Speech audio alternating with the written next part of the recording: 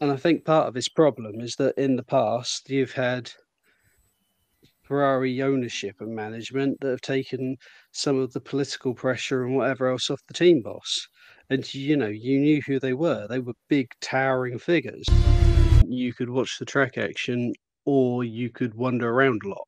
But it's like if there was the best way to grow in that sort of thing is when there's a group of you where you can pitch your spot and someone's always there.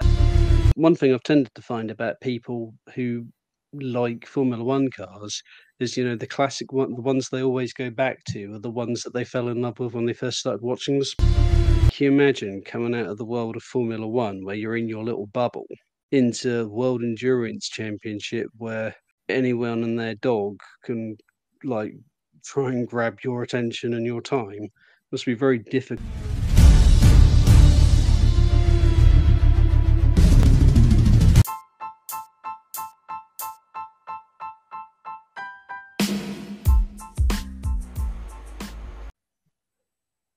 So Okey-dokey. David, we've been obviously discussing the championship battle so far and the kind of fierceness of it as well. Some of the highs and lows for Ferrari too. We know that, they've got a car that's definitely worthy of fighting for a championship, but at times, either through reliability, through strategy call, or even through driver error, sometimes it's not always gone to plan. What are your thoughts on that, just generally speaking? And on top of that as well, what happens if Ferrari don't win the championship? Because we already know that Mercedes are trying to catch ground in just the development race. W13 seems more and more competitive week in, week out. We also know that McLaren and Aston Martin have a lot of investment going on. McLaren have a new wind tunnel and a new simulator they're looking to bring forth. And also Aston Martin and well, as we always call him, Daddy Stroll, Lawrence Stroll himself, has been investing a lot of money in getting the new Aston Martin factory up and running to speed as well, despite some of the COVID restrictions that happened too. So, where does that put Ferrari? And is this the best opportunity for them to get within the championship fight, or is there still light at the end of the tunnel for them? Well, there's always light at the end of the tunnel, but as they say, the problem is the light is sometimes a train. Hmm. Yeah, as it gets closer to the whole point of these regulations and stuff, the new regs, the budget caps, the sliding scale, the things that you can use for wind tunnels and stuff, is to eventually bring the field much closer together. Even the lower down teams are nearly at the level where they can afford the budget cap. So, they don't have as much money to spend on everything else. But then by the time you get to a team like Aston Martin, we're making jokes about them this year, but they've got one of the best budgets arguably on the grid. Lawrence Stroll is a very ambitious man, perhaps too much. Is the only negative there because you can push people more than they necessarily wanted to be pushed in certain ways. But he wants to win. He is driven to win. They've got the new factory coming online, which, with COVID and whatever else, it's set them back a little bit of time.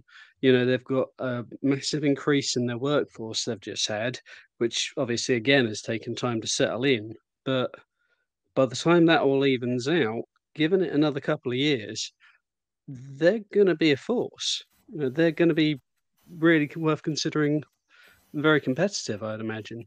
Well, it's similar with McLaren, as you said, they've got other stuff coming in as well. Zach is a very slick operator, even if he does seem to think that he needs 10 cars for his team. Um,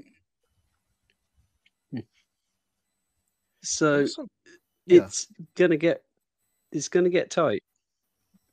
Absolutely, and then another thing we were discussing as well there, David, is this the kind of like nature and just the kind of the kind of atmosphere at Ferrari right now too, because obviously Yeah. we've had the very kind of shrewd Riva Bene, we've had Stefano Domenicali, we had Russ Braun, we had just John Todd as well.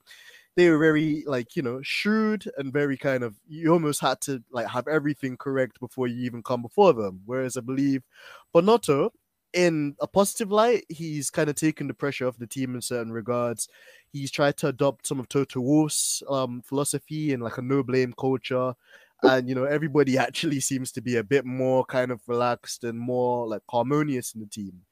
having said that too, like as we were discussing before as well, like sometimes you just need to keep people on their toes, and that kind of iron fist and that kind of like how would we even describe it? I think we mentioned earlier almost like an assertiveness and almost like a almost like never die approach to wanting to achieve the heights of being, the Formula One champions and trying to secure the constructors and trying to be dominant and putting your foothold, on the stakes of what is the world championship.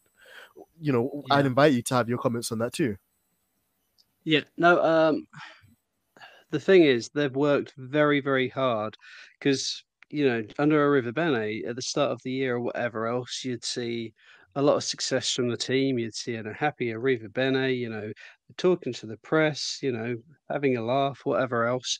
And as the years sort of went on and more stuff kept happening, whether it was development going down the wrong alleyway or Seb over driving, trying to make up for the fact that stuff on the car wasn't necessarily working and stuff as he wanted. Um, it became less and less visibly comfortable in the team, and Riva Bene would sort of cancel press stuff, and it just obviously the more bad stuff happens in a team, the more needle there is or whatever else that can be very not invasive. What's the word I'm looking for? Either way, sort of like a poison almost, Mm. Um, so they sort of after that they wanted desperately to get away from that. And, it feels very much like it does. Ferrari talk these days about being a happy team. They're having issues, obviously, but they seem to be getting, as a team, they seem to be quite happy. I've been on, you know, video calls with like various team members and stuff, and obviously they're always going to put a positive light on it and stuff, but there's definitely more openness there than I'd say there is in the past. Maybe that's just adapting to like modern expectation of what we expect from teams and stuff, because obviously they're not the only team who does that sort of thing. But as I said, when Arriva Bene was there, it was a lot of needle and a lot of almost sulking, and a lot of suspicion and negativity. The problem with Bonotto, to a certain extent, is he's an engineer. He's worked his way up to being manager of engineering, but I'm never convinced he's able to sort of deal with.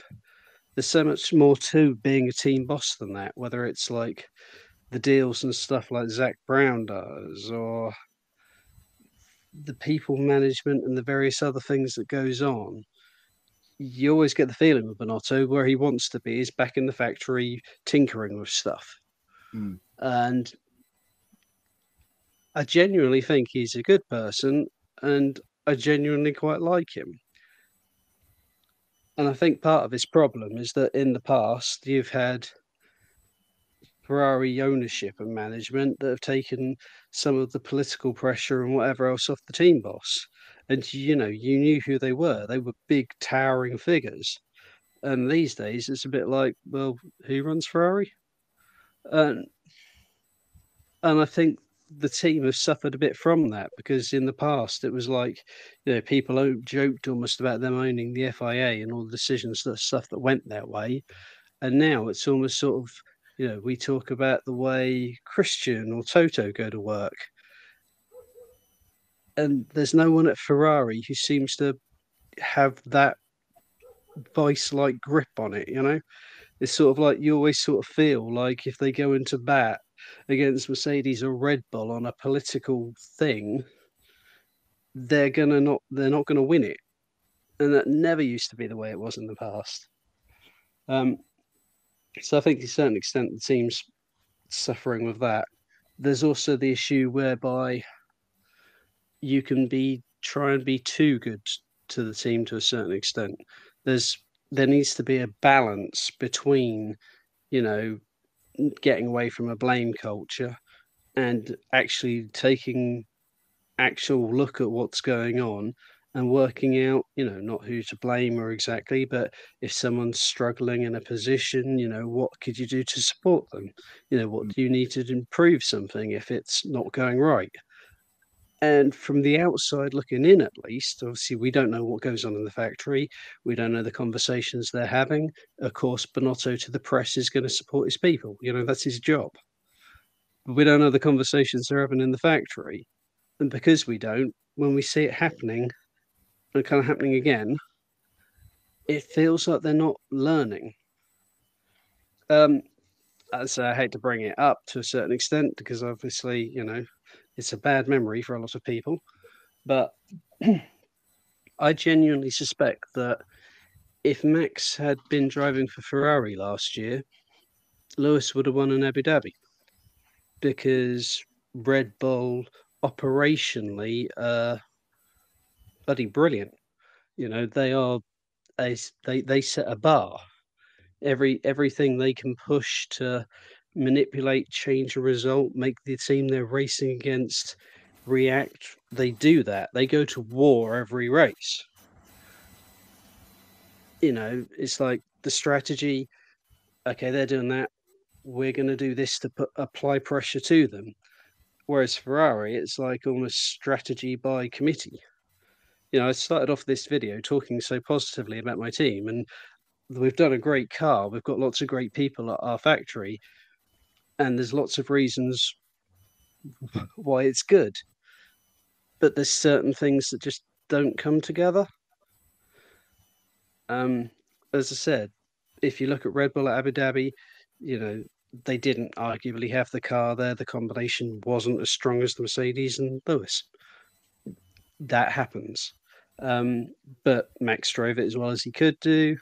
The team made all the strategy moves every time an opportunity came up to try and apply pressure, jumping onto new tyres or whatever, every time there was a sniff of an opportunity to try and get an edge, deploying Sergio excellently, him defending like his life depended on it.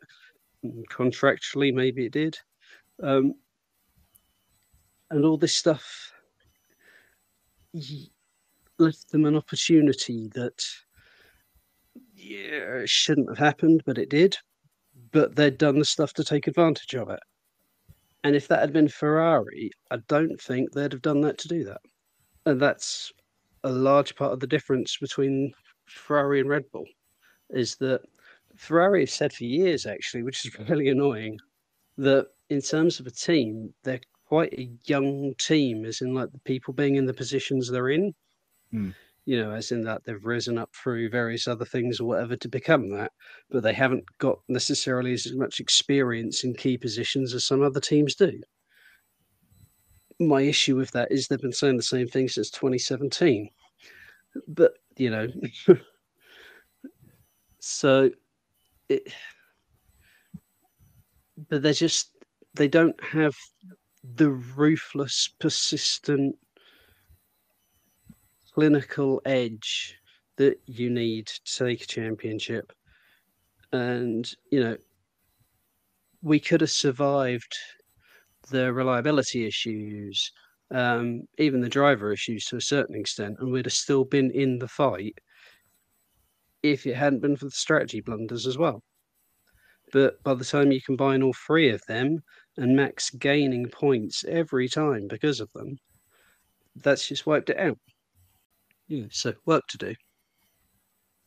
Yep, absolutely there, David. And I think you gave a really honest and a great comprehensive insight, as to what's going on there and just generally as well, just the kind of position of the team, because I can definitely resonate with a lot of the points you mentioned there too, in terms of Ferrari. I think they still move forward considering where they've been in the last couple of years as well.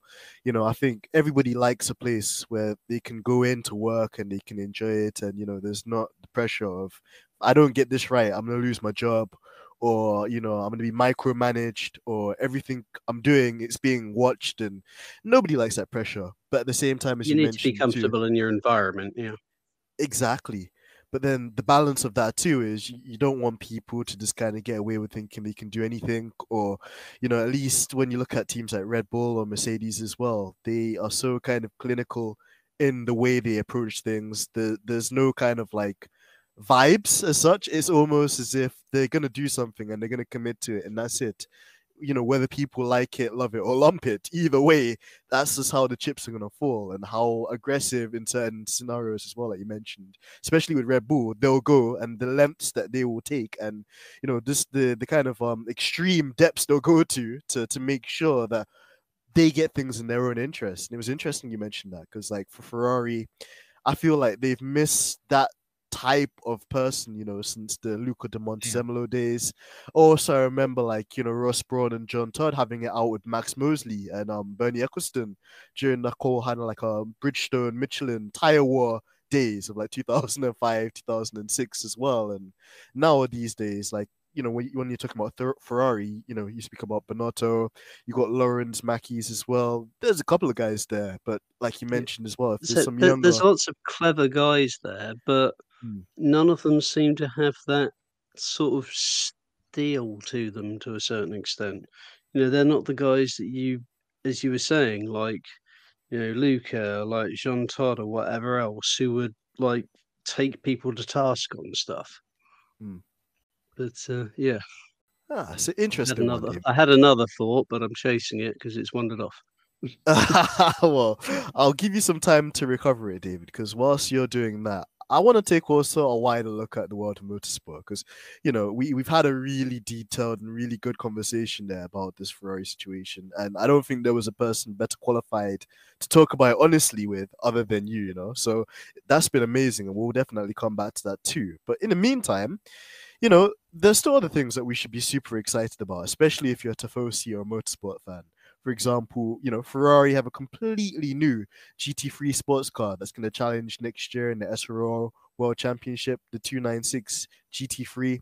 Also, on the topic of Ferrari, you've also got the LMDH program, which they're part of too, with their V8 prototype hybrid car that's going to challenge in the World Endurance Series. What are your thoughts on that as well there, David? And also, I know that you also went to Brands Hatch and you met one of my favorite drivers, of course, Mr. Lello himself. And I know that you often travel avidly to these races and motorsport events too. So, just for our listeners at home as well, could you give them an insight into what it's like as well? And, what encouragement would you give them to go and watch these races? Because for someone like myself, I've always been a TV watcher. I've never gone to actual race myself or had somebody to go with, So it'd be interesting to get that perspective too. So you get different things from different races. As I said, during the touring car the other day, it was like pretty much a choice between you could watch the track action or you could wander around a lot. But it's like if there was the best way to grow in that sort of thing is where there's a group of you where you can pitch your spot and someone's always there, because otherwise you're never going to really see stuff. You can't sort of have a casual spot when it's that busy. But I've not seen Snetterton that busy in years, possibly because I've not been to touring car there for a while. But if you go to like GT or stuff, there is nothing like that in terms of people. But the longer format racing for GT works for me because it means I can watch some of the racing and I can wander around and I can see this and I can go to the GB3 paddock or whatever and see if I can pick up autographs or the wherever. To a certain extent, it depends on what you want to do. As I said, there are some people who are quite happy pitching their seat on a corner and sitting all day watching cars go past. And I spent lots of years just doing that. Before I realised, well, actually, if I wander around here and hang around here, these are the stars of the future in F4 or whatever who we're going to be seeing. But you've got British F4, which is supporting the BTCC, and if you go back a couple of years, 2016 when it was 2015, sorry, when it was still the MSVR series, you had Lando Norris racing in it, Colton Herta racing in it, Dan Ticktum racing in it, lots of big names. You've had, going back to 2018, I think it was 2017, 2018, we'll say. The guy who won it has sadly basically run out of money and not been able to go anywhere. But the guy who finished second that year was a certain Oscar Piastri, and the guy who finished third was a certain Logan Sargent. Yeah. So you never know where these kids racing at that level are going to wander off and go up to. This year, GB3 last year, which is supporting the British GT Championship, for example. You've got about 3 guys in that who are now racing in FIA F3. So again, potentially stars of the future. One of them's now a Williams junior driver.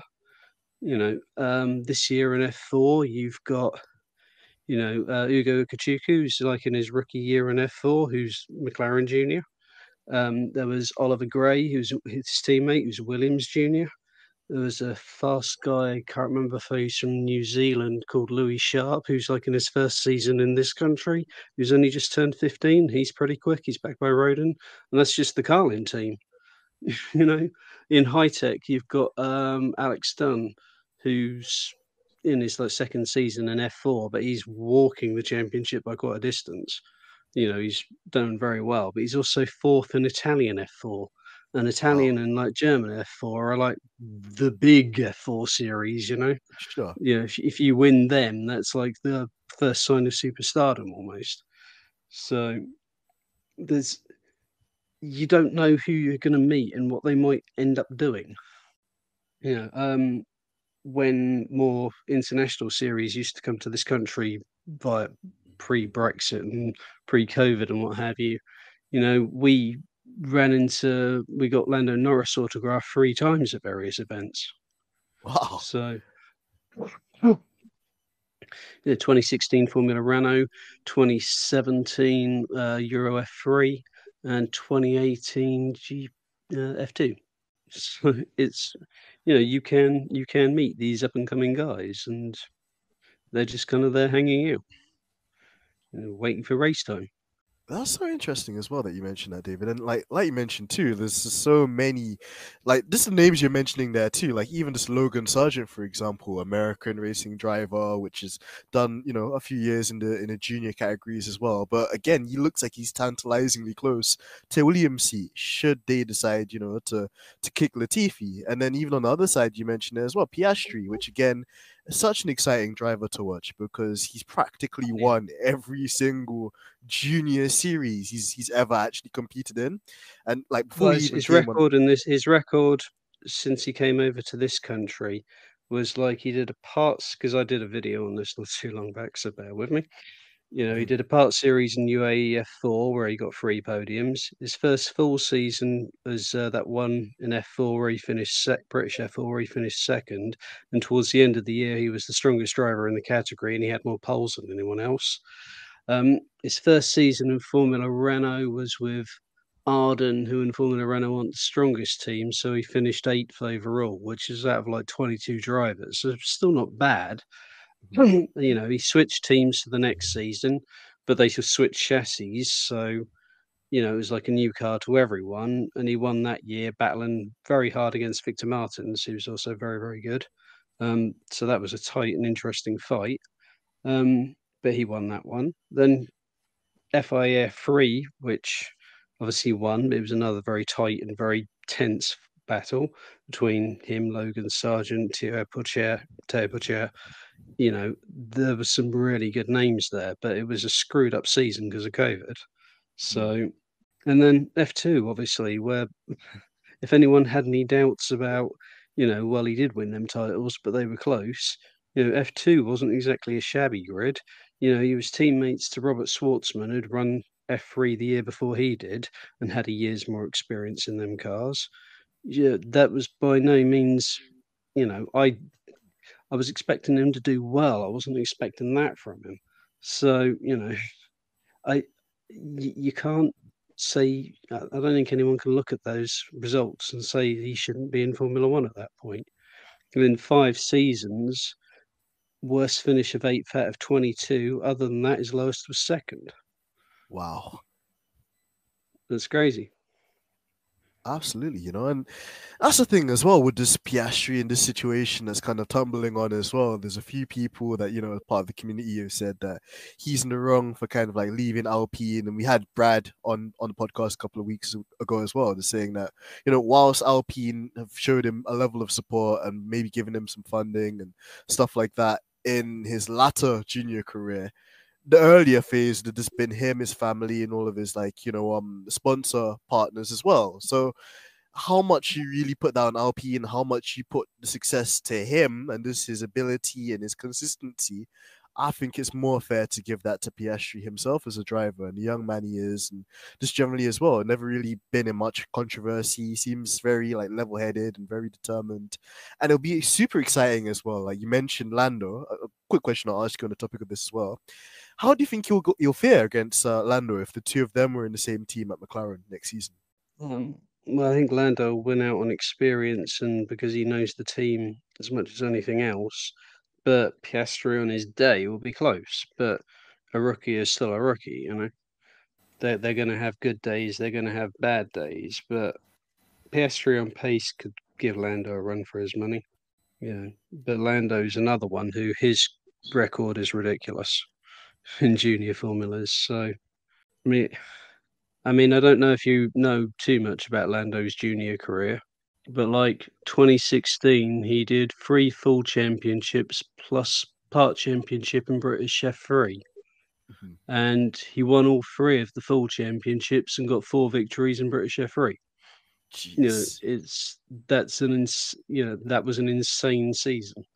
Uh, so that was the year he first came to my attention. Um, let's say he'd won the championship the year before in MSVR, which then became British F4. He won Formula Renault Euro Cup, Formula Renault NEC, Toyota Racing Series, which had a good load of drivers in it that year, and multiple victories in British F3 when he was taking part in it. That was all in 2016. So 2017, he won Euro F3 for Carlin, bearing in mind that it was during a period of complete and utter prima dominance. True. You know, it's like his F2 season, he considers one of the worst of his career. He finished second. Which by no stretch of the imagination is, something to scoff at either, because it's super competitive as well. Yeah. So,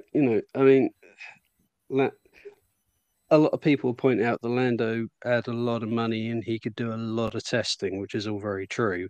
But he the same as Oscar won most of them championships as technically a rookie, albeit with a lot of testing. Well, So you say that as well, David, but then again, so did Nikita Mazepin, so did Latifi as well. These are also affluent drivers that have been fortunate to grow up with, families that can afford it, and at the end of the day, I feel that people shouldn't criticize drivers just because of their funding or what kind of things they've had. I think people need to look at drivers based on how they utilize the tools to their advantage, and if you're somebody like Lando Norris, which has been yeah, competitive in every series, and then he's been at McLaren since he joined Formula One, and McLaren have not had a mm, championship winning car, but he's still on days been able to challenge Max, Lewis, and achieve multiple podiums in a car that's not really fit to be on the podium most of the time. I think is yeah. testament to him. But what money does give you is opportunities. It gives Abs- you more sets of tires than your opposition might have to do testing with. It means you can get in better teams and have the better engineers with you. It means that you can run 3 different championships in a year and do the relative testing for them as well. It's if you have 2 equally good drivers, but one of them's racing for Prema and can do as much testing as they like, and the other one's racing for Charus, and they can't go testing because they don't have any money, they're going to end up in very different places in the championship. And which mm, one would you, just looking at results, consider was better? That's that's what money true. will give you. Exactly, and I think it's a strange thing with like F2 as well, because most people just look at it and they say, oh well, it's a spec series, so surely the best driver wins out. But as you correctly mentioned there as well, David, like if you're in like ART, or if you're in a Prima, or if you're in one of those teams, you obviously stand more of a chance of maximizing the opportunities there to you, just because they have more resources, and that all comes into funding and stuff like that too. So yeah, it is quite an interesting thing, and I think a nuanced point that most people take for granted. But also another question I wanted to bring to you as well, David, was on your kind of motor racing experiences and trips as well, you had the very rare opportunity of meeting one of the greatest race car designers of all time, being Adrian Newey. Could you tell us more about this experience? And actually, whilst I flesh out this question a bit more, what do you think of the modern day engineering, like, the scene at the moment? Because we kind of lived in a history of time where you had likes of like Colin Chapman, Gordon Murray, John Bernard, James Allison. But it looks like, especially in Formula One, the emphasis on like a single inventor or a single designer, or like almost like car maker in that regard has changed. What's your view on that? Well, it's to do with size, isn't it? I mean, back in the day, in the 60s, 70s, 80s, to a certain extent, you'd have teams that have like 40, 50 people. The Mm, original Tyrrell team was run out of a woodshed. Um, now look at where they're at. Mercedes, 1,200 employees just on the F1 team, with another 800 on the engine department. So uh, the sport as a whole has grown so much. I mean, we love harking back to like these characters, these famous designers, the people who could look at something and find something no one else could. But that doesn't, unfortunately, perhaps work so much with the racing world as it is now. I mean, Adrian Newey is very much a kind of throwback thing, because he still sort of visualizes something in his head, looks at something on another car, and like pen and paper almost working it out.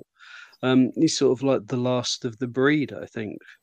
There's some very good designers and head of design departments and stuff now, but you don't necessarily, they're not in the way that people talk about Gordon Murray or John Barnard or Adrian Newey, or, no, there's no chief engineers around that people think of in the way they think of Patrick Head.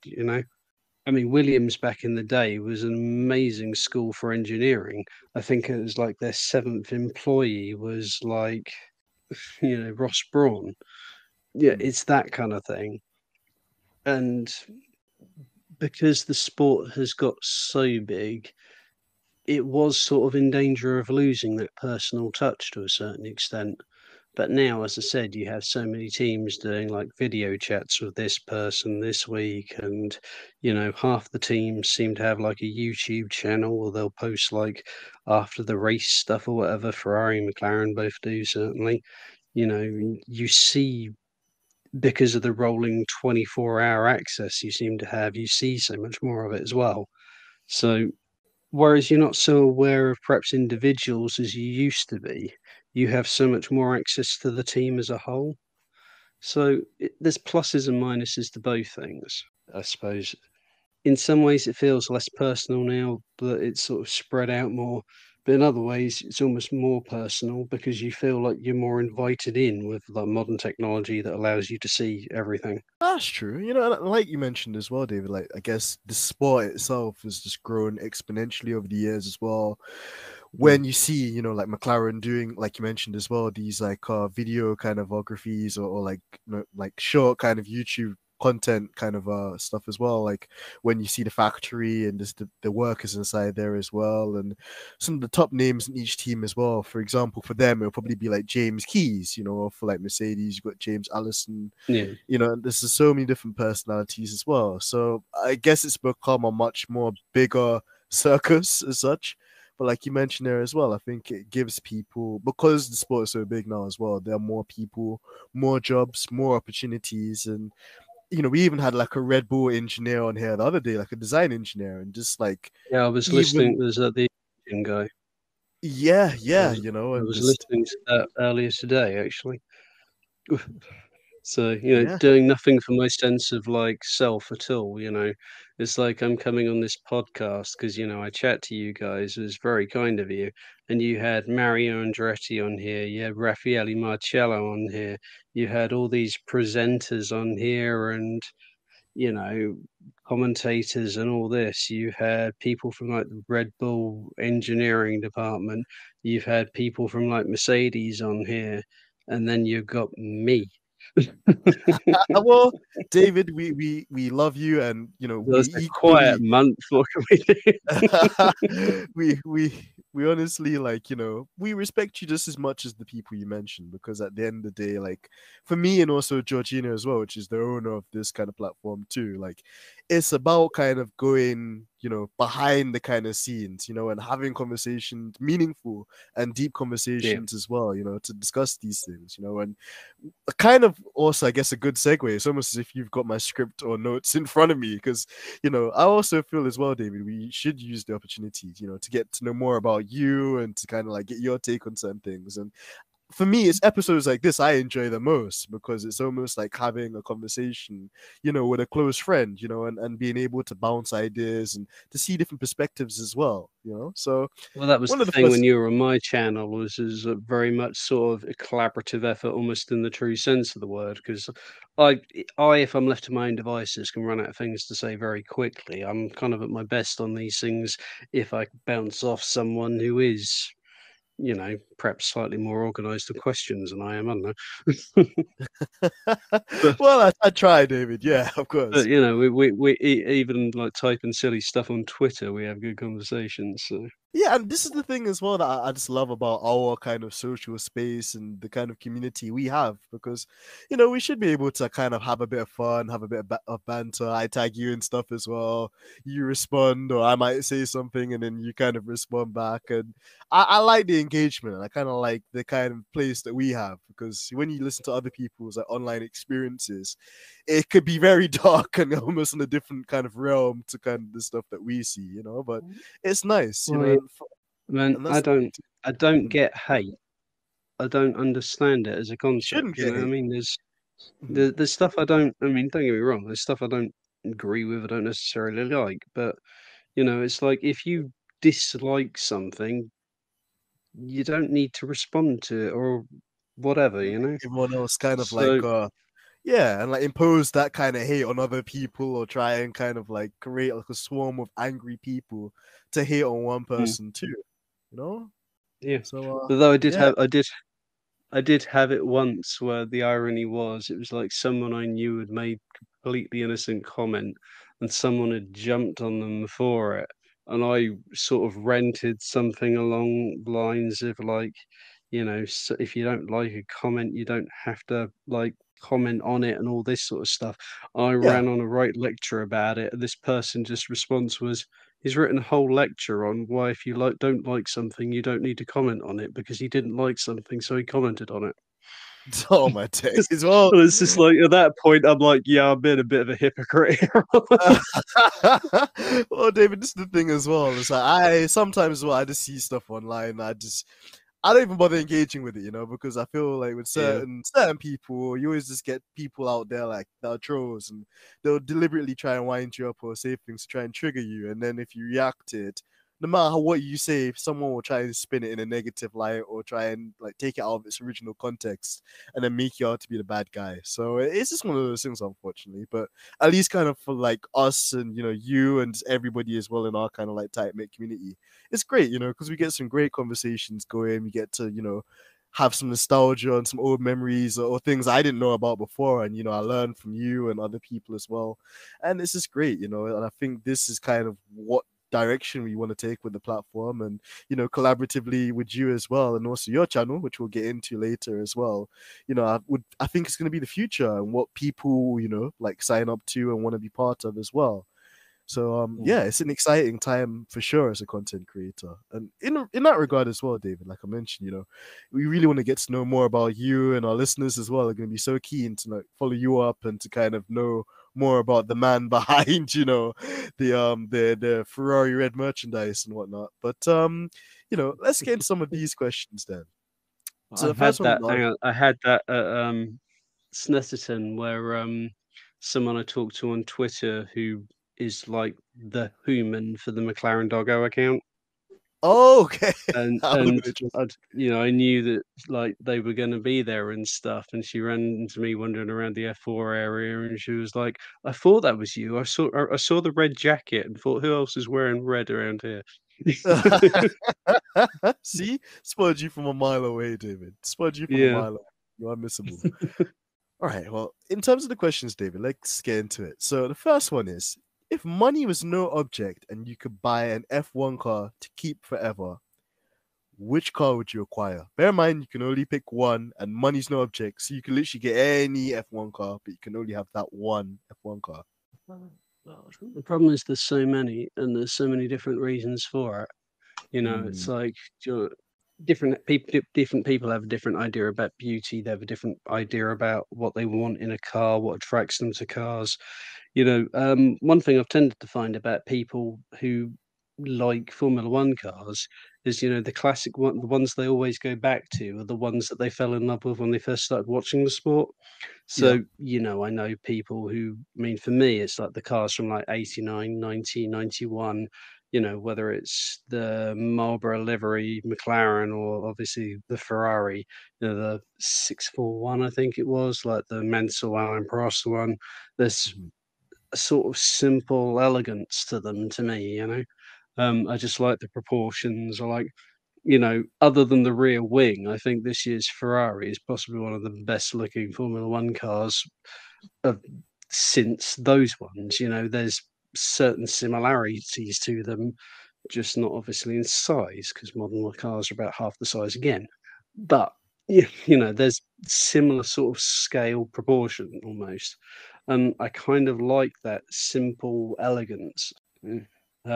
So for me, it would probably be something from that period, and whereas I want to say the Ferrari, other contenders obviously, and McLarens from that period because I do love the Marlboro livery, and they were pretty nice looking cars as well.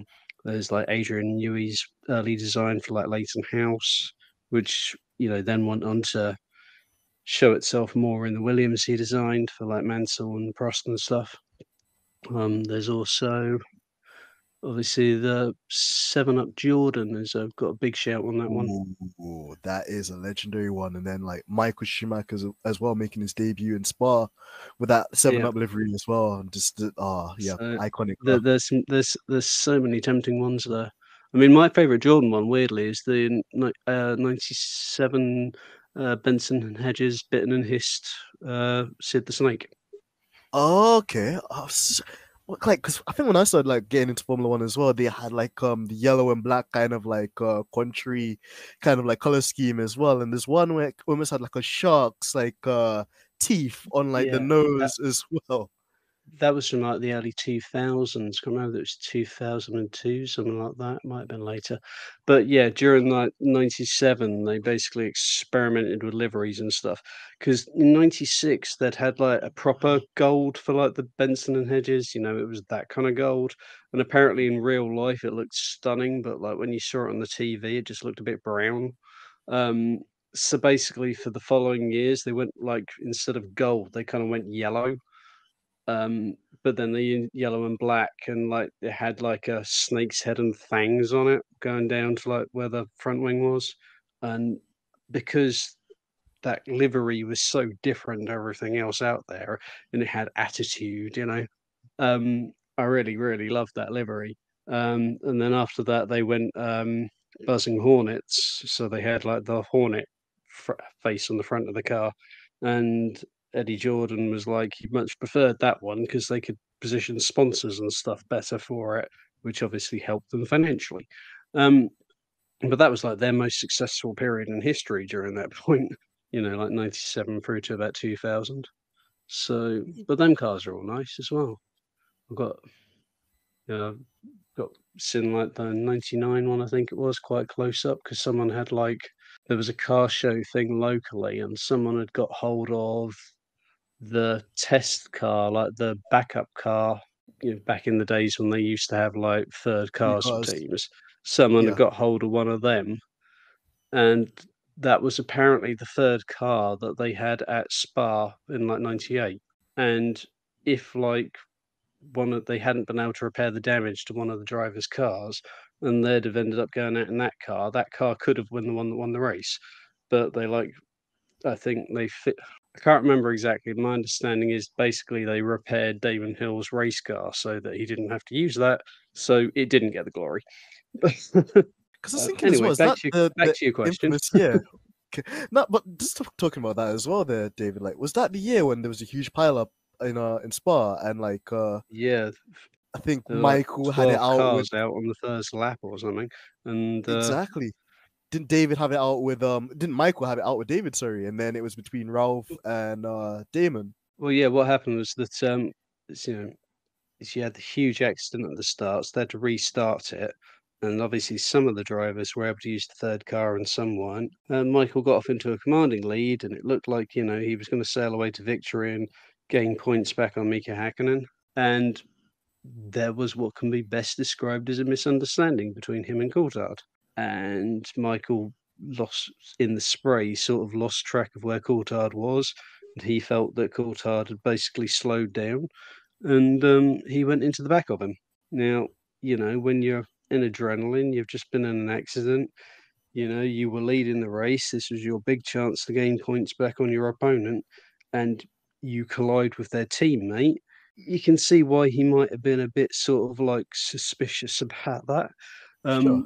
For my part, I don't think anything was really. I don't think there was any intent in it. It was just like, wet weather and misunderstandings, which can happen. But in the heat of the moment, I don't think Michael necessarily saw it that way. Yeah, well, either way, David, I think it created like one of the most like iconic kind of things as well. There's always that video that goes around on YouTube Yeah. too of like Michael storming down the pit lane and then like the McLaren So, mechanics like trying to hold him back. well, it's And like yeah, people always say, Michael never showed, emotion, always like this robot, very whatever. Well, I think he showed some that day. yeah, absolutely.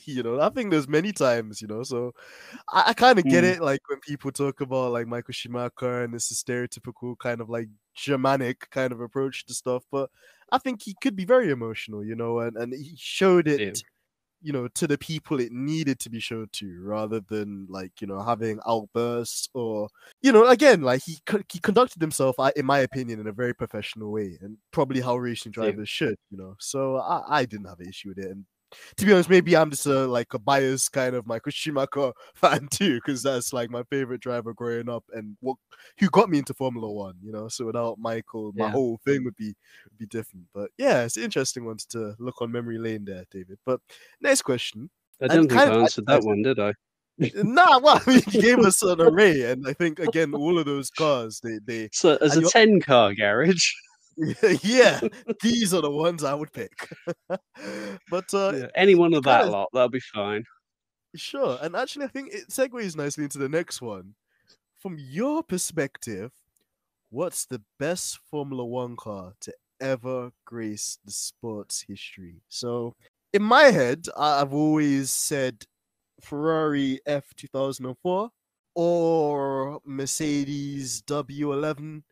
I know Georgina's smiling as well because she has an ongoing joke that I cheat on the W11 every time Mercedes make a better car than the W11, but there's no evidence to be substantiated there.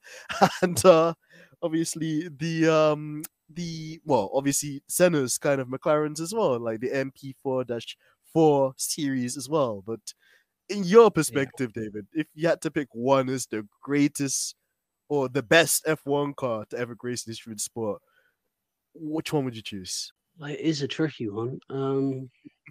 Yeah, obviously the 1988 McLaren is a sort of a bench-setting car on the grounds that it won basically every race other than one where one of their drivers had a retirement and the other one crashed. And Ferrari got a 1-2, which was like the race after Enzo died, pretty much. So it was Oh, almost like poetry. But apparently the guy who ran McLaren, he was so annoyed that basically because of the events of what happened at Ferrari ended up ruining their clean sweep. That was apparently why he then got Gordon Murray to design the McLaren F1 road car. So rumor ah, has it. that's an interesting lineage, though. And again, we talk about like the best cars, generally speaking, too. Like the McLaren F1, kind of like, well, is it a sports car? Is it a hypercar? I'm sure people will let me know. That's just regarded as one of the most legendary kind of automotive adventures as well. So interesting to Mm. kind of see the lineage there. I mean, it's insanely ahead of its time. And you think, it was like doing 241 miles an hour in the early 90s, and we wouldn't hit that again for about another 15 years, another 10, not until obviously the Bugatti they run. So it, that's sort of in a thing that in a world that moves as fast as the automotive one does in terms of like pushing boundaries, any car managing to hold any record for any length of time is a massive achievement. It probably was a game changer. Absolutely. Absolutely. I'm just thinking about it as well, David. Like, there's another question that we love to ask, the guests as well when we're trying to get to know more about them. This one's called Taxi, Dinner, and Avoid. So, this one, it just applies to the current like drivers on the grid, and kind of as the name suggests, if you had to take a taxi ride into town to have a dinner with one of the drivers, and then there was one driver you absolutely was trying to avoid and just like trying to avoid them like the plague, which drivers would you pick for each one of those categories? The taxi, the dinner, and the avoid. Tricky one. It's not. I mean, I'd say dinner with Charles Leclerc just because he's always seemed like a very likable guy. Obviously, he's a Ferrari aficionado, so I can imagine just talking about racing and that would be quite a thing. Avoid. I hesitate to say Fernando Alonso, but I mean we've got Fernando Alonso's autograph, but he was always mobbed, Mm. So it's sort of like, can you imagine coming out of the world of Formula One where you're in your little bubble into World Endurance Championship where anyone and their dog can like try and grab your attention and your time? Must be very difficult to focus and to relax in that environment, I should imagine. So, when we got his autograph, he came off very, I don't know, but basically like a guy who was feeling very harassed, for want of a better way of putting it. Oh I no. don't even think he saw half the people who were trying to get his autograph because so many. There were people out after the race day. There were people still outside, like the Toyota hospitality area, until they kind of got kicked out at like 8:30 at night. Fernando Alonso is incredibly good at what he does. He's incredibly focused at what he does. He has an end goal. He wants to achieve that goal. And I genuinely feel like there is nothing else in the world other than that to him. I find him a very easy person to respect, but I don't think he's someone I could really have any, he's a difficult person to warm to, is the way I Yeah. feel about him. I don't say he's a bad person by any stretch of the imagination, but can't imagine having a conversation with him. Which leads to Taxi Driver. They're all better drivers than me, in fairness. Debatable there, David. Very debatable. But you have to think about it. Even like, we joke about the likes of Latifi and stuff, but he's still a person who spends his time driving 200-mile-an-hour cars that, does he belong in Formula One? No. But Formula One is supposed to be the 20 best 20 best drivers in the world, in theory. Um, so yeah, no, not belonging in it doesn't make you a bad driver. I'm sure at a GT level or something, he could probably do very well for himself. It's all relative.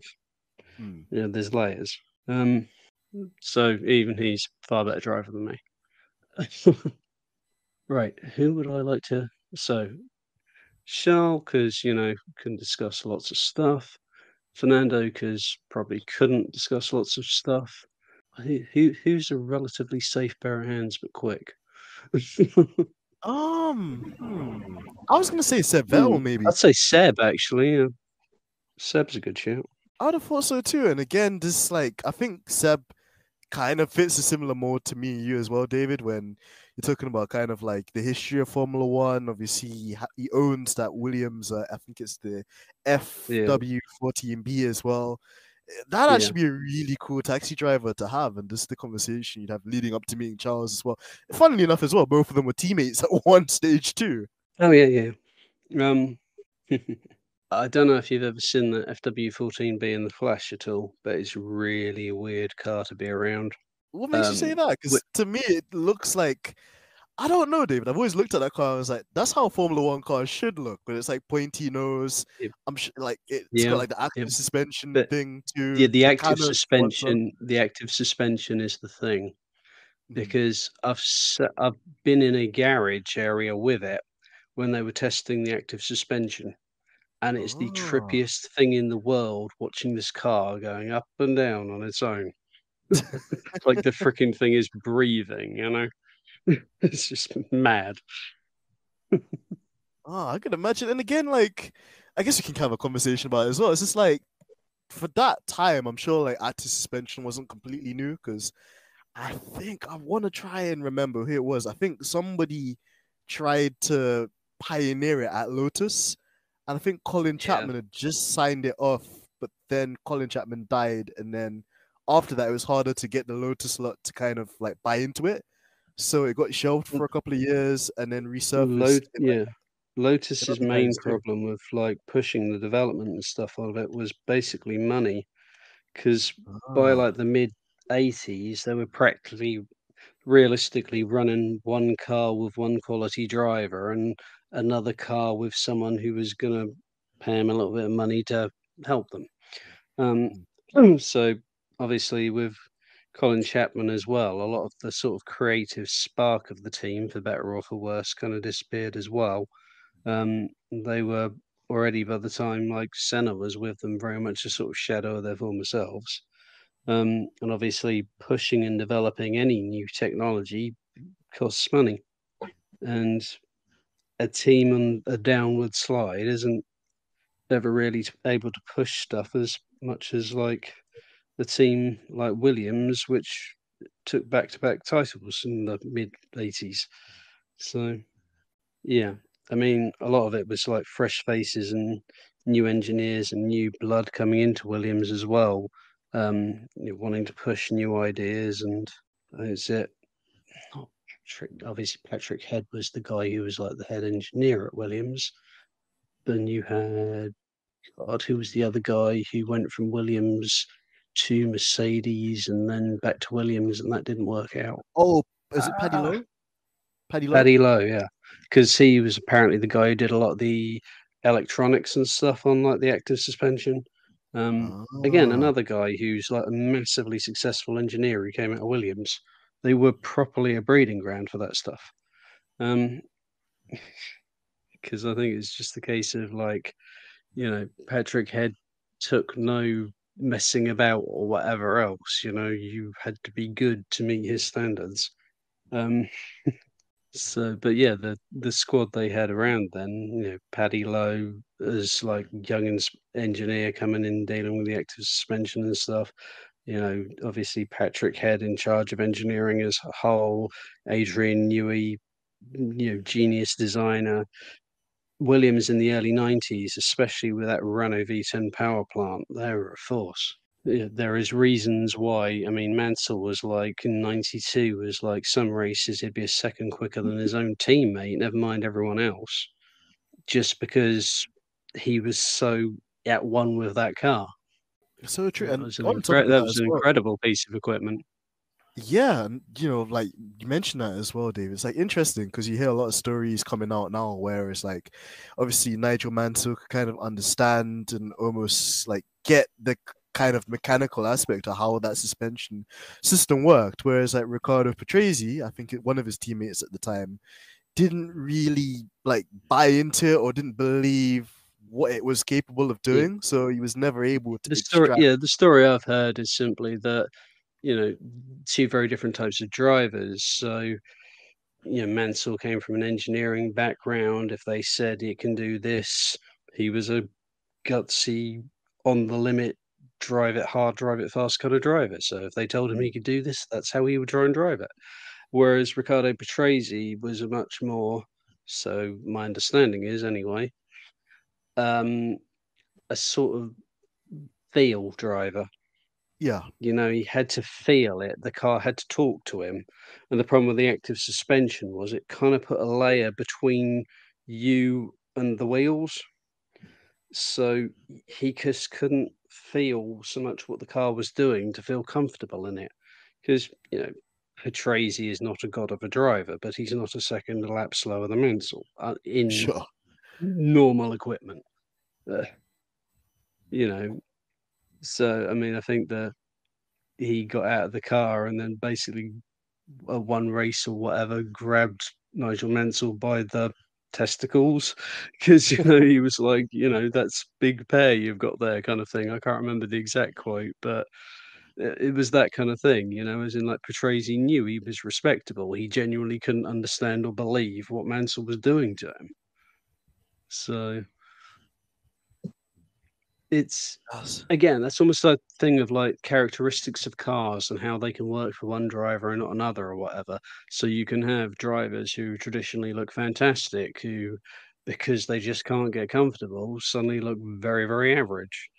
And you wrong car, wrong time, wrong place, it can be a career killer. Yeah, and I agree That with you as well, David. And it's an interesting one because, like, as you mentioned there, like it's the right time, right place for the driver. And I feel people in such an odd way that almost kind of relates to Daniel Ricciardo, for example, which he had so much success in his like obviously earlier Formula One career. Then obviously at Red Bull, he's the guy that kind of phased Sebastian Vettel out, and then like as soon as he left Red Bull and then went to Renault, he still had glimpses, of the kind of honey badger as such. But then at McLaren, it just hasn't really clicked for him there. It's always just been a thing where it feels like he's catching his tail and not understanding something about the characteristics of the car. Whereas with Lando, I think this comes to him a bit more naturally because he's always been part of that McLaren program and, done the simulations and done the kind of reserve driving for them. And just, I don't think Lando knows anything else because it's the only Formula One team he's driven for so far. Yeah. But I mean, if you want to talk about, I mean, Ricardo's an interesting point of case because, he went on to drive for the Red Bull team and, he had success with them getting wins and all the rest of that. But Jean-Eric Verne wasn't that far off him in terms of pace and ability and stuff. But because of Red Bull's policy at the time, despite impressive performances, he got dropped. Had he been the person with half a season more experience than Daniel had, would he have gone on to be the Red Bull guy to have all the success and whatever else in Formula One and for us to be saying about him now, well, maybe if he hadn't made that team move? It's weird how it works out where there can be only be a bit of paper between you, but if you're the guy that gets the shout, I suppose it's true in basically all walks of life, but in motorsport, when there's only X amount of seats and it's you or that person, the narrowest of margins can be like the defining thing between you being known around the world and you being known as that guy who runs around in that electric series.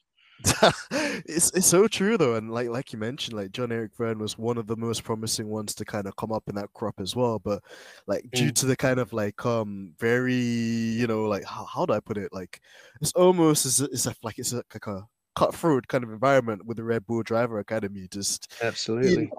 quite get there, but shown promise in other series, which is always kind of interesting to see where he would have fitted now. And kind of on the topic of that as well, David, another kind of like hypothetical question we'll put forward to you is, let's say you become a creative TV director for a cool documentary about a rivalry in F1.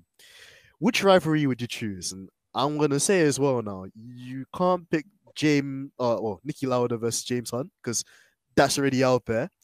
I'm gonna say you also can't Someone pick beat Senna me and to it. What Prost. can I tell you?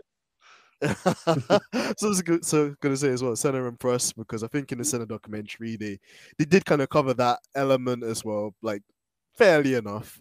So you basically can't pick those rivalries. You have to pick another like rivalry within F1 to talk about, or to be the creative director behind for a Netflix series or a TV show.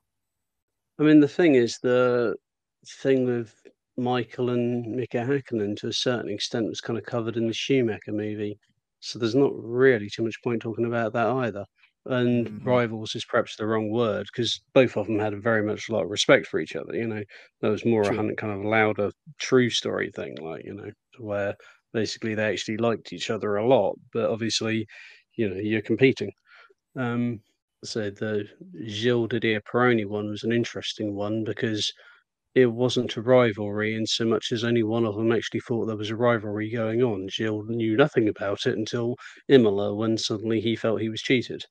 And yeah, that story doesn't go on long enough after that, unfortunately. Um, so many things in F1.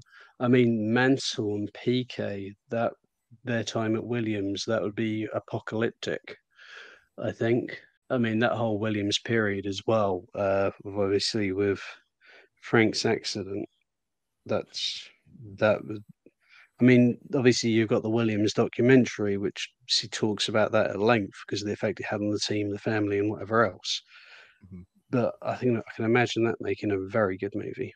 Yeah, the '86 season and '87 season. I mean, Absolutely. And again, just like, for the newer listeners as well, or people that aren't obviously, so kind of like into Formula One or stuff like that as well, David, like what was the kind of just the magic behind that season, in terms of PK and obviously my mind's gone blank here as Mansell. well now.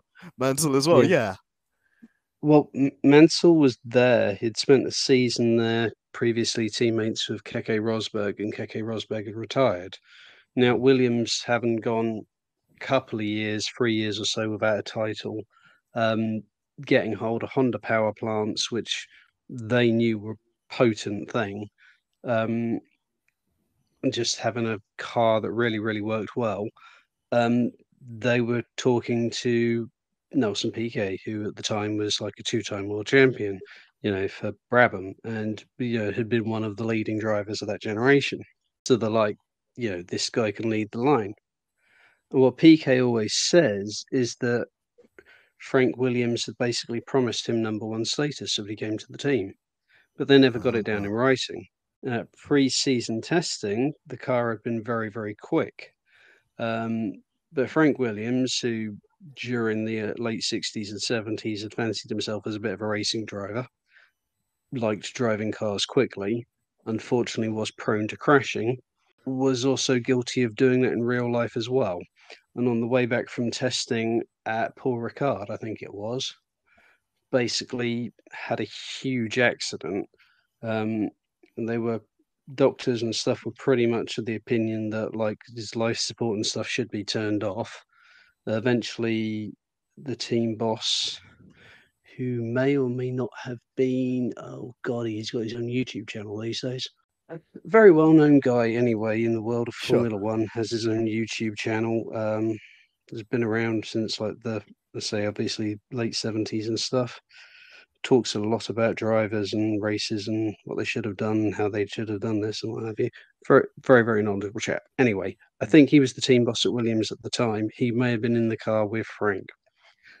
So him and Ginny Williams are like, trying to Frank's argue wife. with French doctors and stuff. Eventually, that's his wife, yeah. Eventually, they get him back to England, and basically, Frank went from being this incredibly athletic, incredibly fit, massively driven man to being a paraplegic in a wheelchair who limited use and control of his hands and stuff, but could never walk or anything again. Basically, the vertebra just below his shoulder blades and stuff got damaged. So obviously that massively affected his ability to do anything, but it took him right out of action for the whole, first half of the season and then some. So nobody was really sure what promises had been made or whatever. As far as the team were concerned, they were obviously trying to deal with how do you fill this void, this Frank-sized void. So they weren't running necessarily as slick or on top of things as they should have been, but they had themselves with two very quick competitive drivers in a car which was a championship winning car. One of the drivers was utterly convinced that, because he was the two-time champion, Frank had said that, he should be given number one status, to the point where he actually went to the hospital and there's Frank on his, in the hospital bed, basically on breathing apparatus to help him keep alive at this point. And he's like you said, really sort of animated about because it should have been his. And it kind of got like with Lewis and Fernando during the 2007 season, where Fernando felt he should have been given number one status and stuff. And there's this young Brit in the British team. So Nelson wasn't struggled a bit with that dynamic as well. Sure. Yeah. And, felt like that Mansell was getting favoritism. And so it very much ended up like that, where what happened at the end of the year was they went into the last round of the season with Mansell Piquet still very much in contention to win the title, along with Alain Prost driving for McLaren. And basically where PK and Mansell had been taking points off each other, Prost had managed to stay in contention. And for Williams, it all went wrong in the race where, Mansell got a puncture. I think it may have been out of the lead that basically ripped his rear tyre off. So that lost him the championship. And they kind of pitted PK just to be on the safe side so that he didn't end up having punctures and stuff. But PK was never able to regain the place back. So as a result of basically the team infighting, Prost as Raikkonen would do in 2007, then kind of won the championship. But there was a lot of bad blood between PK and Mansell basically as a result of that year. And the following year, it was kind of more of the same. PK would eventually win it on the grounds that Mansell was a bit too good at throwing the car. Mansell was very, very quick, but he did have the accident occasionally. Sometimes injuring himself to the point where he couldn't race for a couple of races. I think it was in '88, which cost him the title. Wow. So their relationship was very fractious. PK went on to say some very nasty things about Mansell's wife. Which again doesn't really surprise me as well, David, considering some of the other controversial things we've seen from Nelson Piquet Sr. in the last couple of months as well. So I think it's great that we actually had, you actually like elaborated on this more too, because it's consistent with the sort of character he was even back in the day as well. And, it just showed you like the kind of key word in this question was like rivalry, and this even in like an inter-team dynamic, like one of the first. That was an ugly one. That was an ugly one. You see interviews with them later on, and Mansell never seems comfortable around PK. I mean, PK's one of these people. I've heard people in the team from Williams, Frank Durney, I think it was, who was like one of the engineers or something at the time, and they said they much preferred him to Mansell because they basically found Mansell hard work, very demanding, very, you're either with him, you're against him, blah, blah.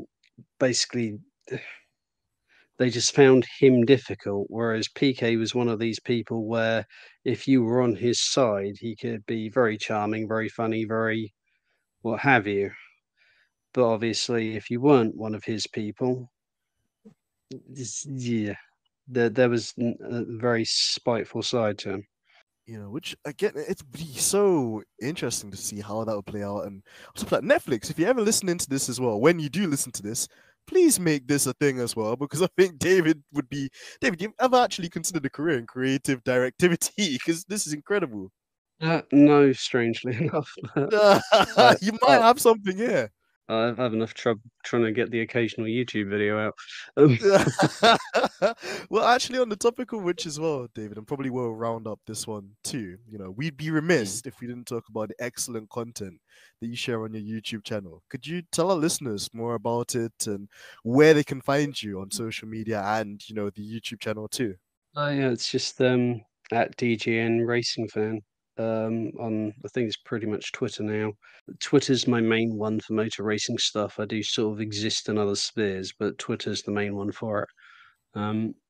Obviously the same on YouTube. It's difficult to describe my channel, to be honest with you, because I'm an accidental YouTuber. What happened was what happened was I was like, we were at the 2019 WEC 4 Hours of Silverstone, and I was just recording odd snippets of my son on my phone and posting them on Twitter because some people liked seeing that. I was speaking to at the time. And a few months later, I found on my laptop a video editor that I'd had this laptop for about 5 years at this point and never seen it on there before, but something magically appeared. So I started putting these bits together, and because you can't stick like big files on Twitter, I thought, oh, well, I'll put it on YouTube. And it's kind of evolved from that. So here we are all this way down the road since 2019, and I'm still putting stuff on there. It's a mix between just like if I have a thought, sometimes I might find someone who I might ask about it or someone I might speak to about it, and that's how the 9 o'clock meeting videos of series are born. Occasionally I'll have a thought, need to try and get out quickly. So you'll end up with like comments from the couch thing, which is just me talking about stuff, minimum editing type things. Mhm. Sometimes there'll be like with the Oscar Piastri thing where I think, oh, that's quite interesting. So I'll sort of have more look into how we got to where we are now, and talk about his junior career and drivers he may have raced against, and you build up like that. I'd be far more successful if I ever worked out what I can use without getting copyrighted. Oh, I have the same thing as well these days. Yeah. That's always that niggly thing in the back of my mind. It's like, is this entirely legal? I don't know. Um, but mostly, basically, what I do on the channel is just try and enjoy making videos and having fun. So, but there's, as well as all that, there's, as I said, the racing videos of me and the little guy at racetracks still, because that's how it all started.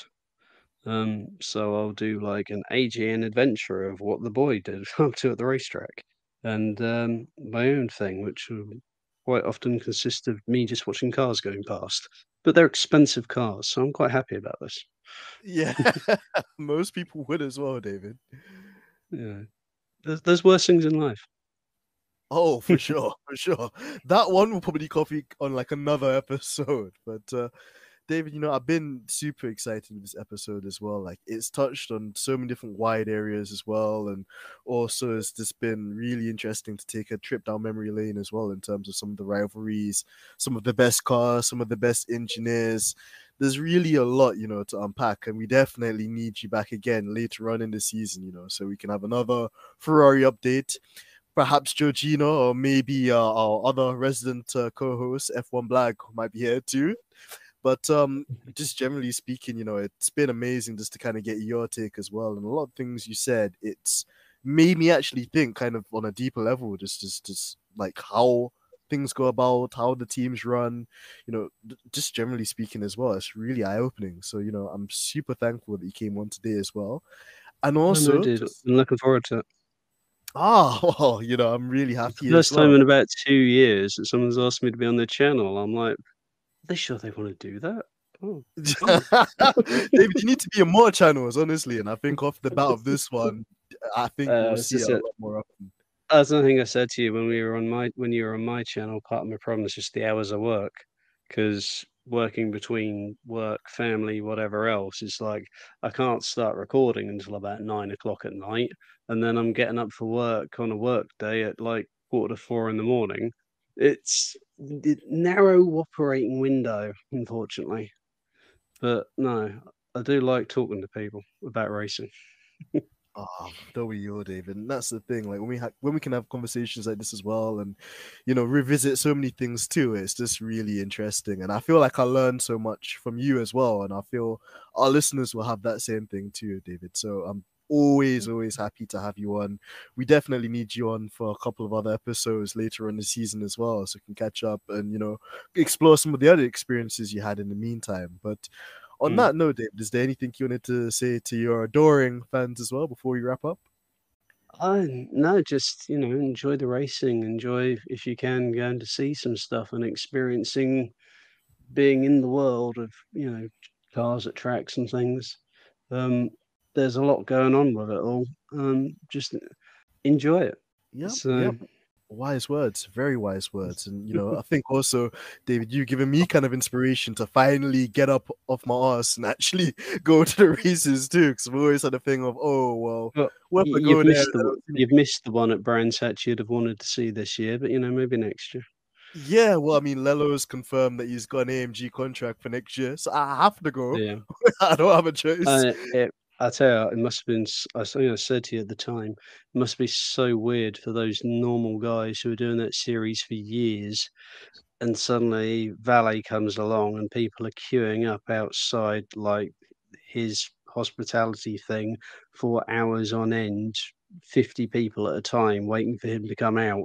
And you've got like the guys who've been leading the championships for the past 4 seasons coming in and out and nobody's speaking to them. That must be the most weird thing in the world. Oh, it is, and I think I remember that tweet as well. Lelo did when he wasn't too happy with the Italian media and how they they acknowledged Valentino Rossi's contributions to the series, but not necessarily his dominance in a certain manicure Grand Prix weekend. But again, it's something we definitely need to discuss in another episode too, because it's interesting how drivers perceive fans or media as well, depending on who's in the grid and just generally what the buzz is as well. So I think we've got a lot to explore there too. But guys, until next time, this has been another sensational episode of the Stripping the Dipping Summer Series.